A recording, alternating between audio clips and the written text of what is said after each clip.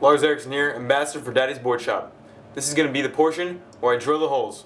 Now, I've already attached, I've never done this before, but I've heard this works. I've always had problems with drilling the holes because I always use a hand drill. Now, this is what I'm doing this time. I'm actually attaching my hard riser to it, and I'm just going to drill through there with a small bit and then just go in second with a larger bit. Now, when you're drilling your holes, you always want to attach a second piece of plywood underneath it. This what happens is it keeps the board from splintering, and it makes the finished product so much better. This sound. All right. This sound.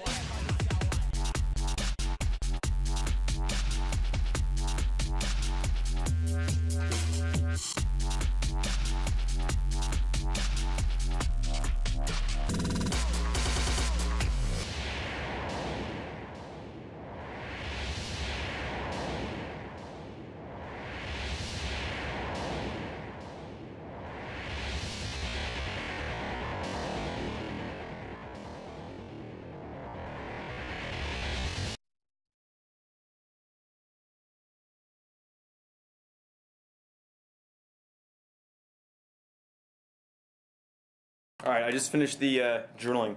It looks really good. That sacrificial piece of plywood underneath really keeps everything from splintering.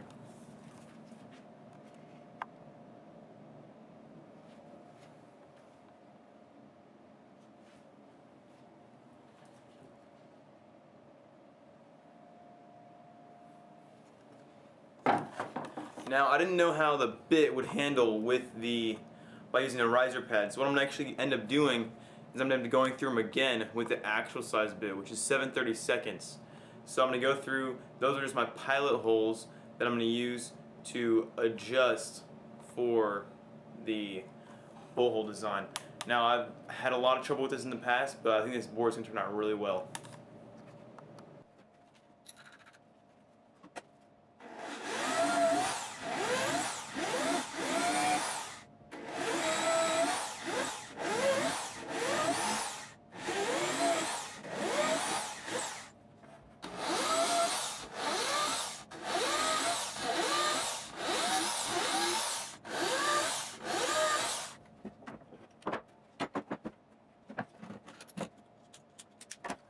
I just finished drilling the bolt holes and they're looking really good. Those pallet holes worked out perfectly.